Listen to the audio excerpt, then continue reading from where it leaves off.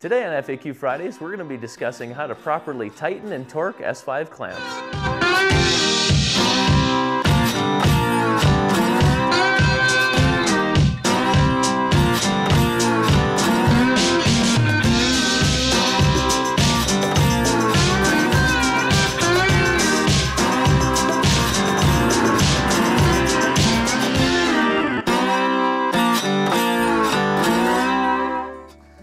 My name's Curtis Ward. Today I'm back with Shawn Haddock to discuss proper installation tips with S-5 products.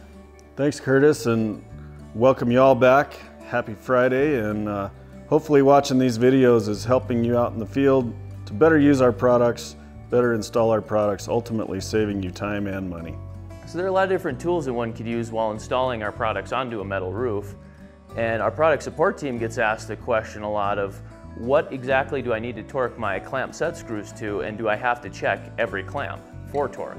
So Shawn, with your background as an installer, I'm certain you have some tips on how to properly install, tighten, and verify the torque on the S-5 set screws. Yes, Curtis, I've had plenty of experience with this in the field. Ultimately, the biggest thing is if you want to rely on our tested holding strength, you've got to have the clamps torqued to the proper settings. These values are published right on our website at S5.com.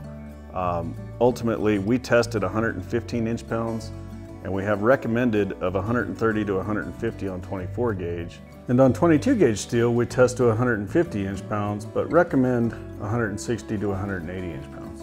Additionally, S5 offers a variety of tools to make your life easier on the job site. But before we get into all of those, let's get into proper tightening and torquing of S5 clamps. Sounds great.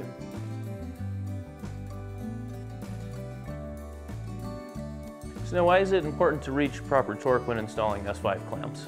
It is important to reach the proper torque with our clamps because the torque we recommend is what's required to dimple the seam and create that clamp to seam interlock.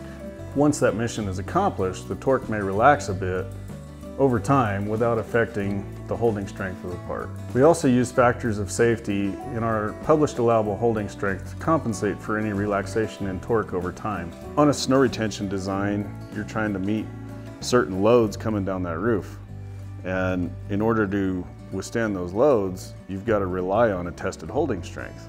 Well, that holding strength is tested at 115 inch-pounds, as I mentioned before. So if you don't torque to our recommended 130 to 150 inch-pounds, where you're going to get better compression to the panel, you're not going to have the same holding strength.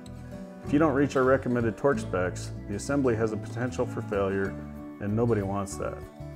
And what happens when the assembly does fail can be seriously detrimental to your roof panel. On a solar array, you're trying to resist uplift, and the same thing follows. If you don't reach our recommended torque specs, you're not going to achieve the same holding strength as what is published.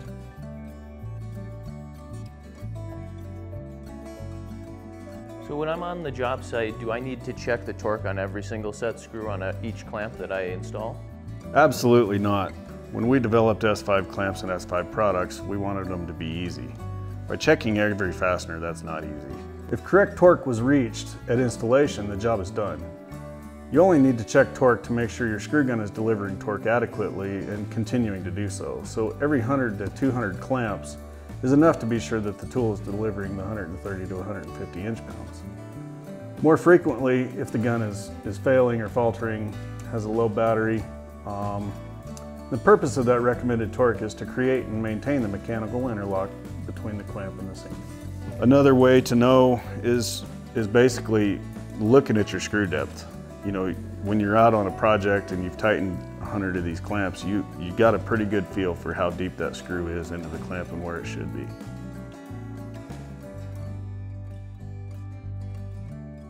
So you mentioned visually inspecting the clamp. Can I visually check to see if the clamps are actually torqued properly?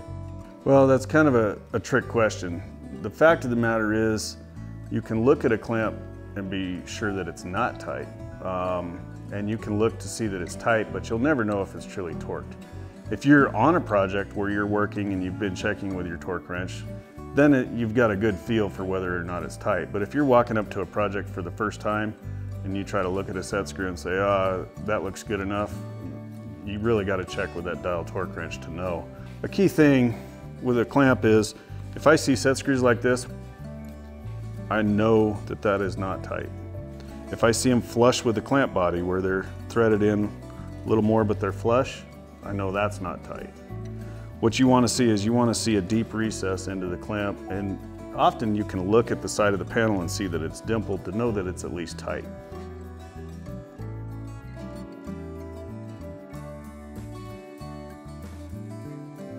So you briefly touched on this, but will I have to go back up onto the roof in order to retorque any set screws throughout the life of the clamps?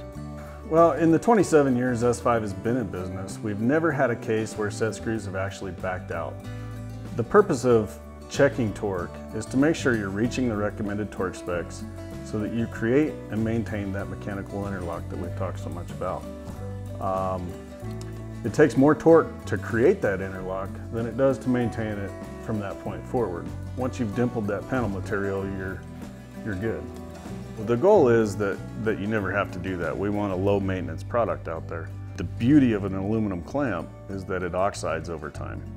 And it really doesn't take that long, but what that oxide does is give you basically a natural Loctite on that fastener. So no, you don't have to check every one. And I've seen projects out there where the AHJ requires a hand torque of every single fastener. And we never really intend for that, but sometimes you have to do what the governing authority says you have to do. Well, thank you, Shawn, for all the great tips. I'm certain that this is going to help a lot of people. Yeah, thank you. And thank you all for watching. If you like this video, be sure to like and subscribe for more great resources. If you have a question that you want answered, comment down below. Have a great weekend, and I'll see you next Friday. If you don't reach the tested torque. To ask the question of what, God dang it. Now you guys are making me nervous. No, I'm just kidding. No, you're fine. I had plenty of experience with this in the field, and